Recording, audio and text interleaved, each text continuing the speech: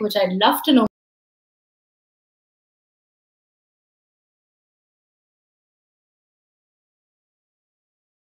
Conversation with you and the audiences.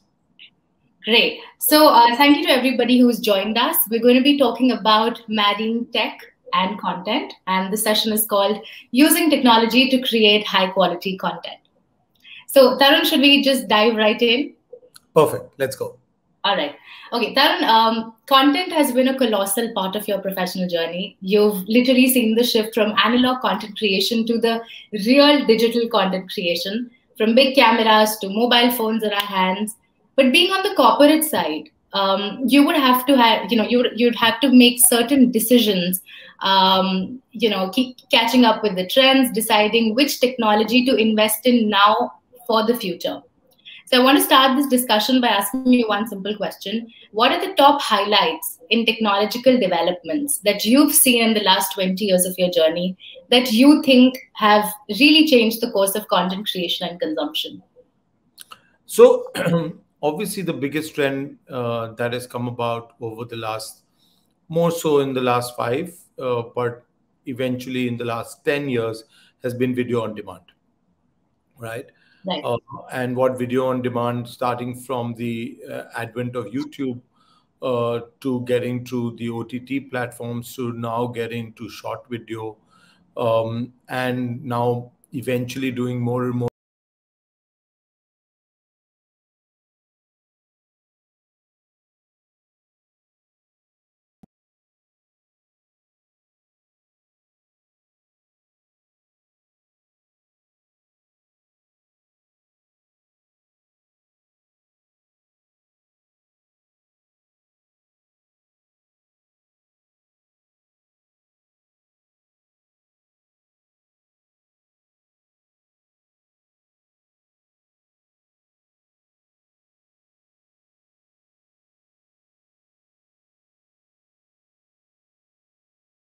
to wanting to learn education in digital transformation, or doing web series stroke doing short videos.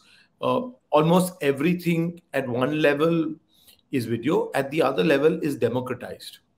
Yeah. And we started from repurposing curated content. Even when YouTube started, they were repurposing content from broadcasters, from libraries, and so on and so forth. Then started to actually getting UGC, what we call the earlier version of UGC 1, where the content was produced using professional tools, was purposed on open platforms. So it wasn't broadcast content, but it was content made by variety of content creators, but it was all made with professional tools. In UGC 2, which is today, Hmm. the big difference is that the content is now no more created using professional tools. It's now created and truly democratized by anybody who has a creative idea and thought. And the more professional tools, editing tools, AR, VR tools, and all of them have been now very simplified and democratized for every single user to use. Hmm.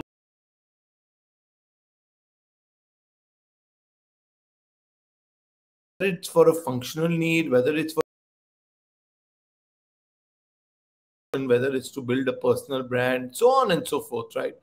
Any amount of video content that's getting created today doesn't need to be created through professional understanding, doesn't have to have professional cameramen, editors, so on and so forth.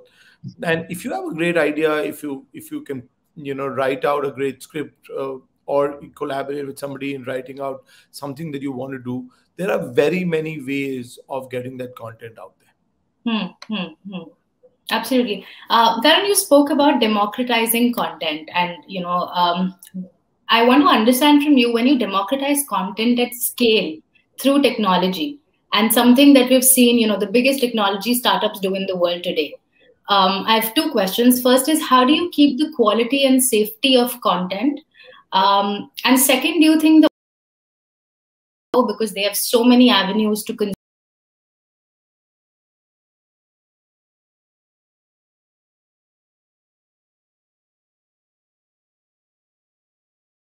See, when it comes to quality, na, really, it's like beauty.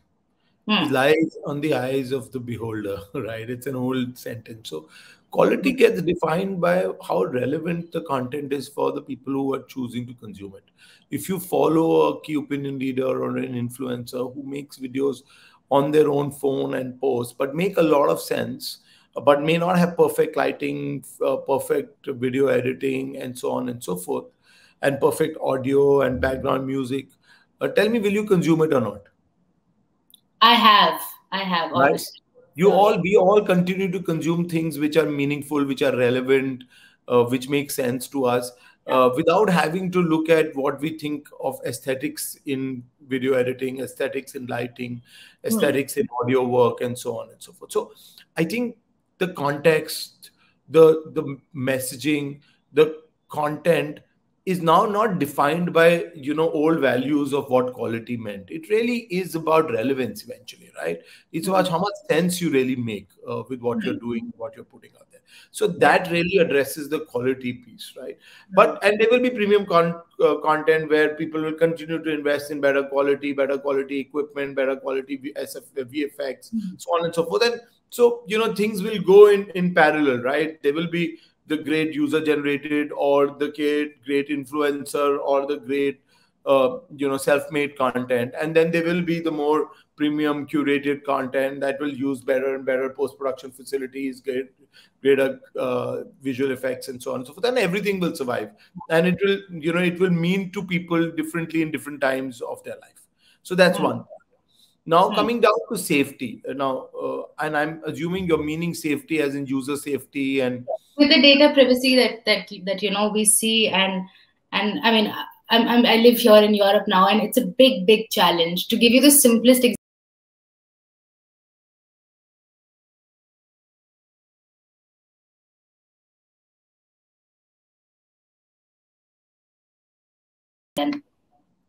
so, obviously, everybody's trying very hard to do different things on data safety and data security. Most companies are now GDPR compliant, and I Hmm. think rightly so. At one level, we are all also looking at what's happening with CCPA and making sure that we're compliant onto what kids should see and what kids shouldn't see. Most platforms have built barriers on onboarding, so that they don't make sure that they don't expose. I've been part of the Indian IMAI, wherein we've built out a code of conduct for at least premium and curated content to make sure that age gating, age rating is done properly on premium content. Similarly, UGC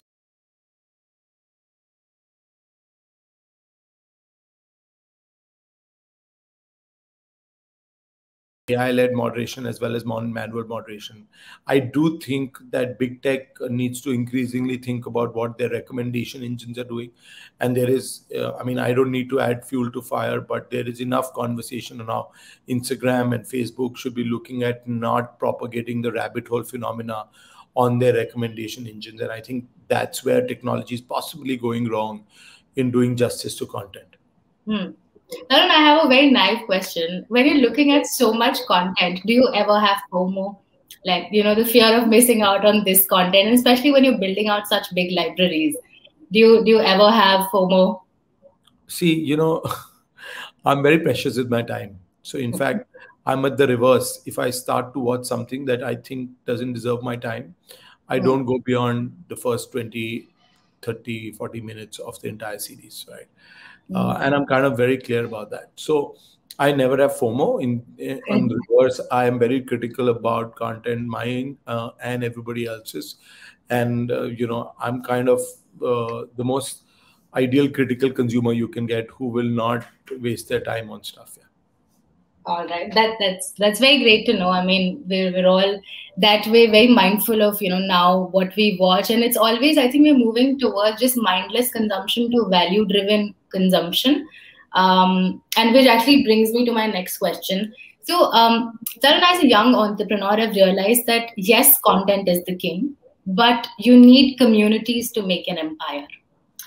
And I want to steer this conversation towards community, the community of creators, the community of people who consume this content, as well as the community that supports the building of this content library, with people like you and the organizations that you worked with. So, how do you keep a community alive and engaged and active when the content itself is constantly changing? And every day there are new trends. So, how do you maintain a community when content is constantly changing? You're talking about community of creators, or you're talking about community of users?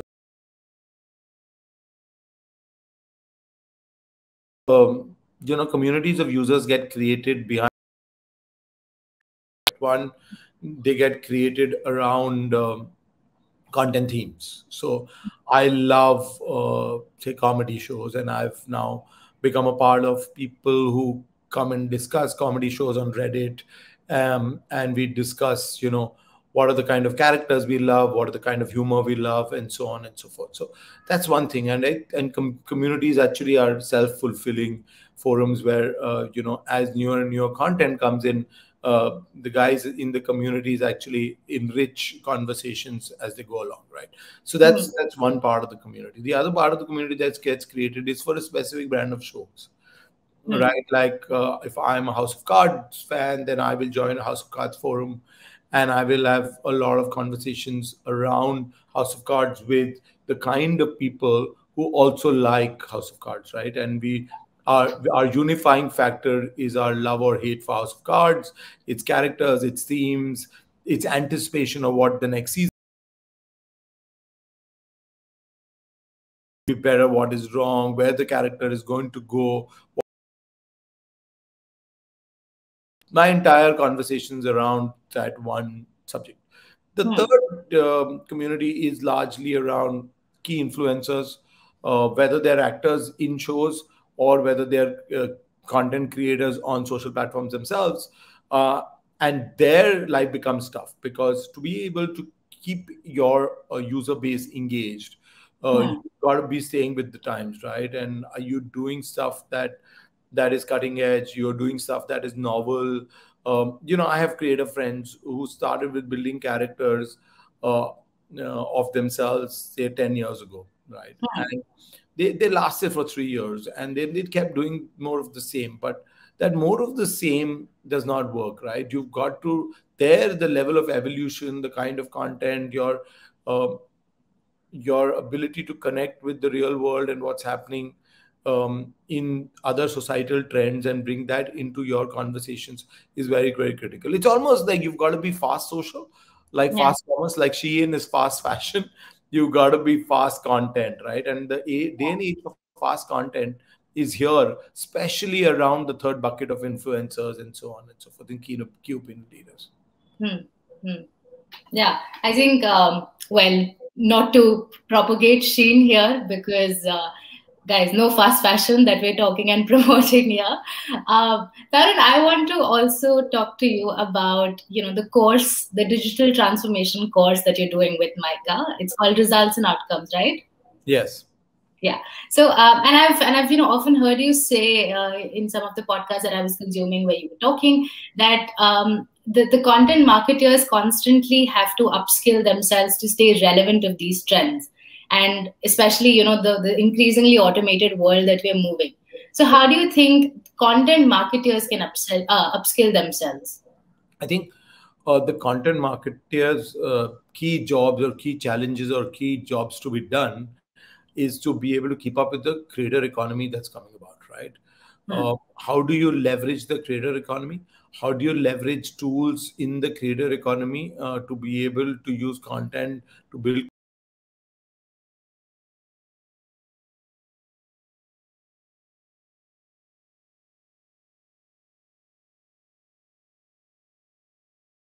to end? And you spoke about data privacy. So I think, at one level, people used to own communities and think, or they thought they owned communities on social platforms like YouTube or Instagram or Facebook, but you don't really own those communities because you can't send those communities any emails, you can't send them any SMSs, you can't interact with them, engage with them at an equal to one level. You can't really send them notifications. You can't steer them towards commerce. You don't have any first party data to them. So, most people are now moving their community game to proprietary community tools like Mighty Networks, like Tribe, like Vibely, like Circle.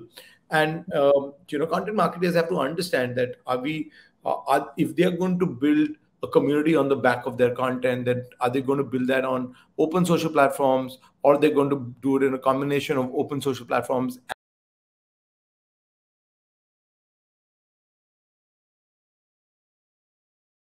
build a more intimate and engaged relationship with your users?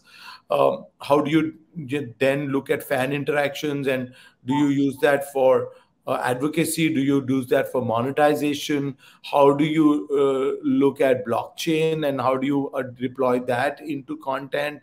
And how do you encourage content creation and content distribution and deployment using private and public blockchain and currency? So the whole game has changed completely from getting two influencers to punch in some of their content into branded posts, which is, or write blogs on some platforms, which is what the mix of content marketing used to be. And this is the same gap that we've also identified, with the audio platform now that I'm working. So I can definitely see similarities, because we're always looking for great stories to tell through audio and build these immersive audio experiences. Tarun, I want to talk about the problem that you're solving with Serendipity Media. You want to give us everybody a little introduction on what is Serendipity Media Tech? So what we're looking to build, or what we've built and we are going to go to market with, is really enriching the life of the writers. We do believe that writers have it most tough, and we're building a storyboard for writers, which allows writers to be able to get inspired by true life incidents in any genre, through a bot which actually can give you concise storylines, timelines, characters, mix and match ideas across themes for you to write on our platform using very good quality inspiration. Once you've been able to write something good on our platform, we've built a workflow that allows you to get a score on our platform, which is a combination of AI, real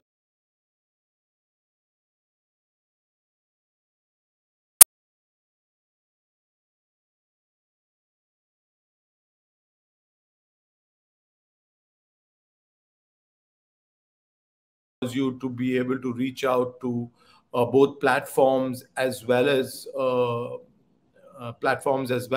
producers, to be able to finally convert your story into something tangible, and even publishers to be able to convert your stories into something tangible and monetize them. We also allow platforms and producers to use the platform to be able to test their own story before they go and commit huge amount of money in producing some of that content. So if you've got a great script, come and test your script on our platform. We'll be able to tell you what the bot says about your story. We'll be able to tell you what critics and the community says. We'll be able to give you a serendipity score, which will give you a level of confidence on whether you should go ahead and invest behind this content longer or not. That's wonderful. I love what you've written on your website. We find the story and you do the storytelling.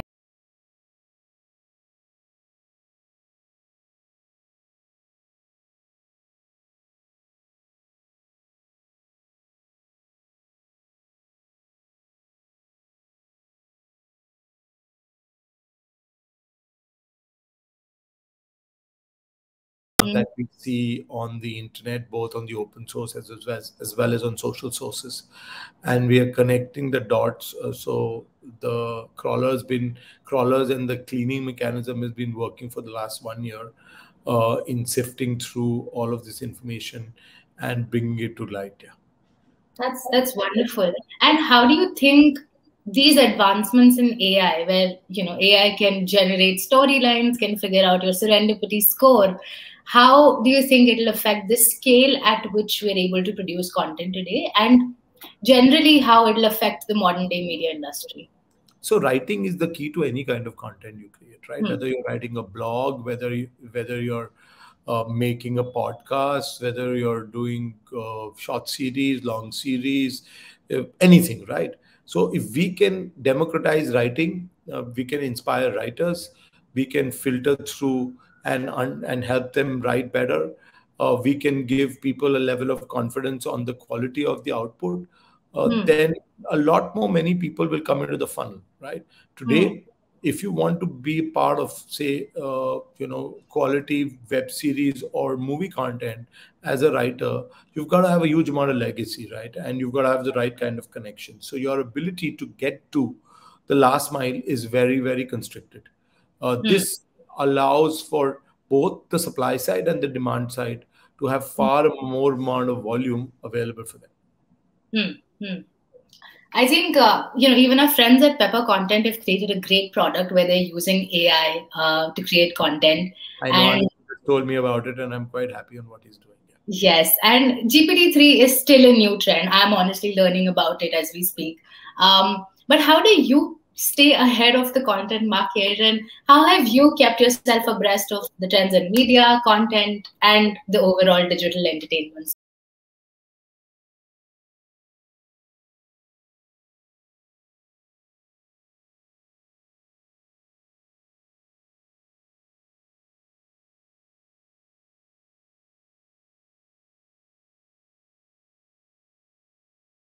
At forward-looking trends, new things in the creator economy, new things in the AI spectrum, thinking of product use cases, thinking of real-life problems to solve. So that, there's got to be a balance between operating and thinking. Absolutely. I think, the pandemic compressed all these years of digital change into just a few short months, and it's very exciting times that we're living in. I think the key is continuing to experiment and innovate, and as you said, re-engineering yourself, because you are the people who know the core business, and as you say that it's always great to upskill and always learn and be ahead of the curve. That actually brings me to again a live question.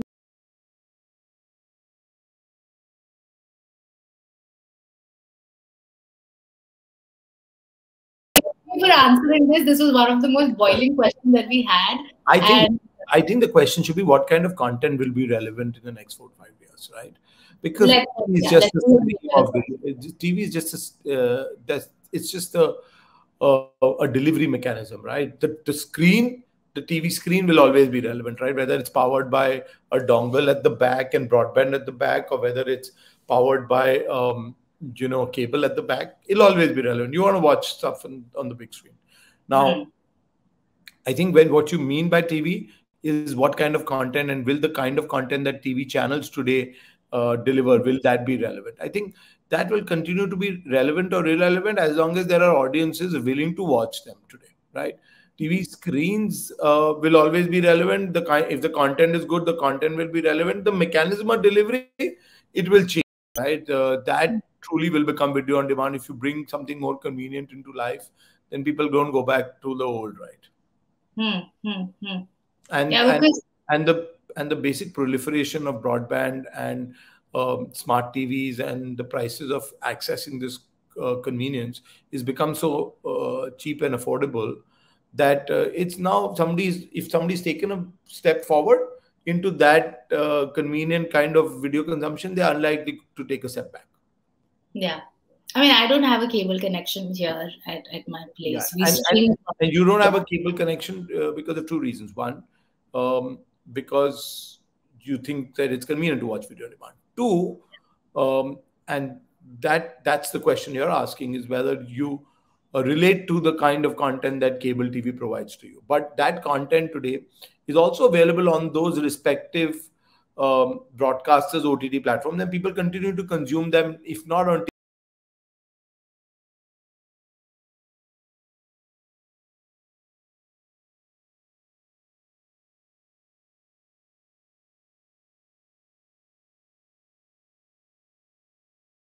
continue to have a cable connection, or are you streaming content on the go? In fact, if you have any other questions for Tarun, please write in the chat box and I will take it up. So picking from the cable connection bit, and because we've seen this rise in streaming, at one place which you spoke about, that there's a lot of effort that goes into creating content, and we're constantly finding ways of integrating tech into our content. And on the other hand, we have this finger marathon where we are inching towards personalization.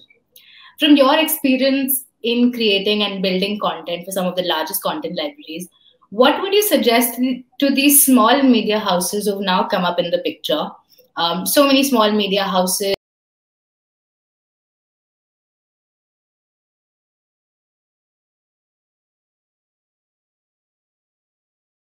and how can they do it as effectively as the larger ones do it? So I think the choice of creating content lies in two or three things. One is obviously the business model and your level of capability to invest. But let's keep that aside, right? It comes down to what do you want to make, right? Do you want to make premium content? Do you want to make UGC, and I won't call it UGC, but PGC content, which is professionally generated content, but available at your own terms on open platforms, right? Or do you want to make short video content, right? You have the choice to making all three because stories can be told in all formats, right? You can choose to go and approach big OTT platforms and say, hey, I want to make a show for you and please commission me.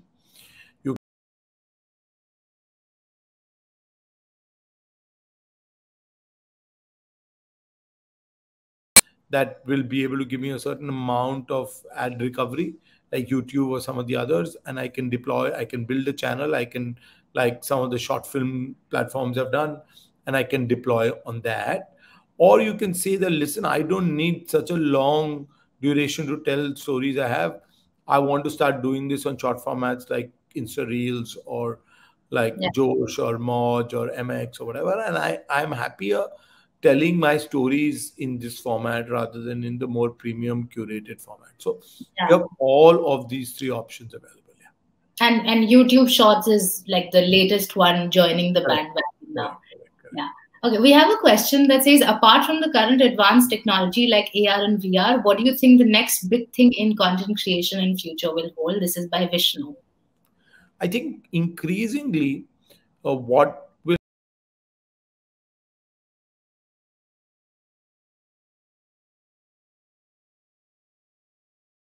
right. I think you have to look at owned monetization, owned communities, and owned distribution mechanisms through blockchain. And that will be your truth, right? I think when blockchain currencies are getting traded at such high value, why are they getting traded at high value? Because people do believe that eventually in the real world, the virtual world or the virtual currency will be capable of doing most things that you need to do. So you were paying people today to be able to go pay for CDNs and pay for promoting your content and so on and so forth, or even pay for consuming content. People do believe that crypto and blockchain will play a big role in making some of parts come alive in this game. And that is going to be the big revolution. So the creator and the content economy and blockchain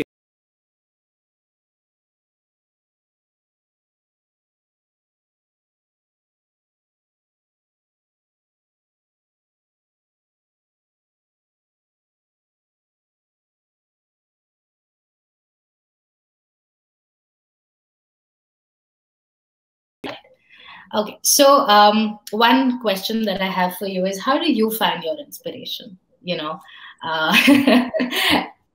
So I tend to look at people who are doing, younger people, older people who are doing far more advanced work, cutting edge work, things that are ahead of the curve. I'm always looking for inspiration for people who are willing to go against the tide or willing to go ahead of the curve, and that's really my inspiration.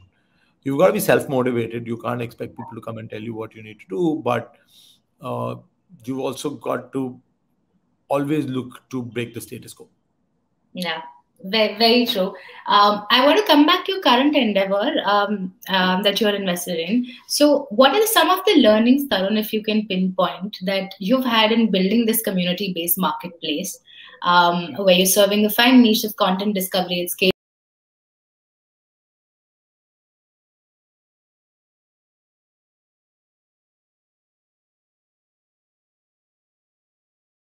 here.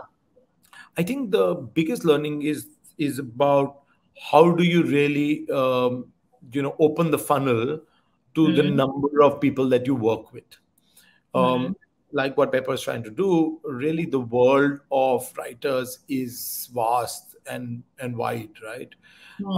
But unfortunately, through the years, when we come up with a great idea and say, hey, we want to make this show on Naxals, or hey, we want to make this show around, an inspiring individual, Hmm. Hmm. Hmm. and we sit around in a room and say, okay, what should we do? And people throw up names of writers that they've all worked with, which is what is bound to happen, right? And we look at those set of writers. We call some of them.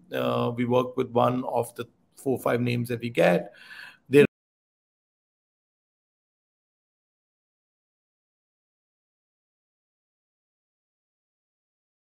not to what does the users think about our stories, what does the world think about our stories, have many other stories been done like this, what has been the past reception adoption of content like this. We don't really take much filtration in the making process.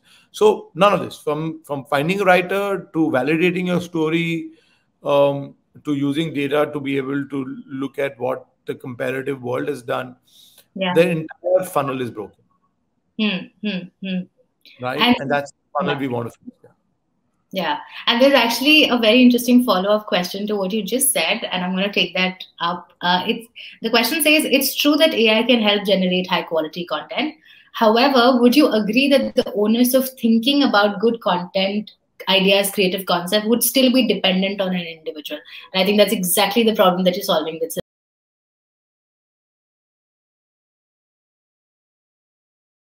And for critiques, so we want to bring in human intervention at all levels, because Yeah. eventually, there is nothing better than the creative mind. Yeah. Hmm, hmm, hmm. I You've think got to get your right and left going all the time. Yeah. absolutely. Tarun, before we end the session, I want to talk about two forms of consumption. We've spoken about active consumption, which is your video on demand and other formats. And the second is passive consumption, which has seen a huge rise in pandemic. And I'm talking about the audio landscape in India. And you've spent a big time of your career pioneering big FM and working with audio. I really want to understand, what do you think of the growing audio landscape in India?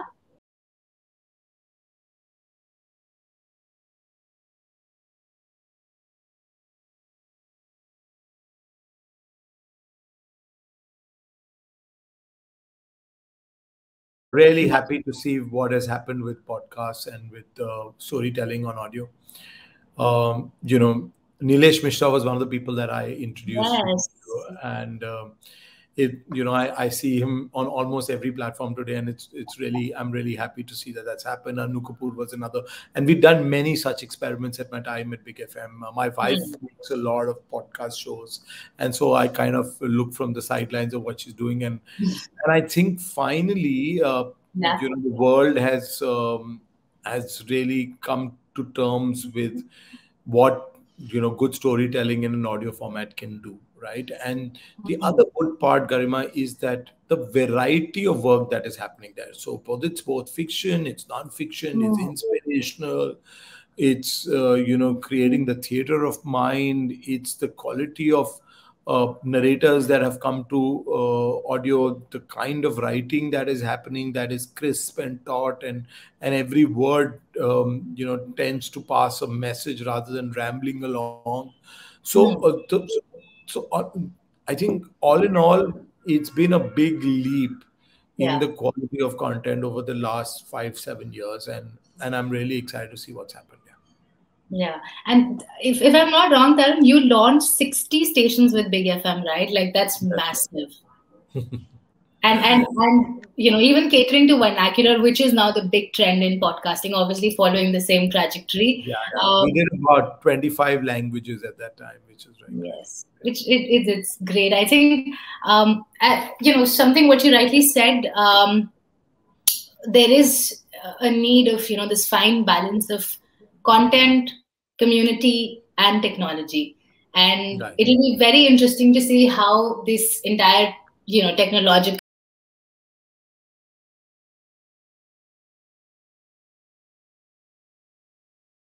for your time today, Tarun. I had honestly a great time, and I was really looking forward to this conversation. Likewise, I heard such great things about you from Anil and everybody else. So, all the very best, do well, and all the best wishes to Anirudh and his team too.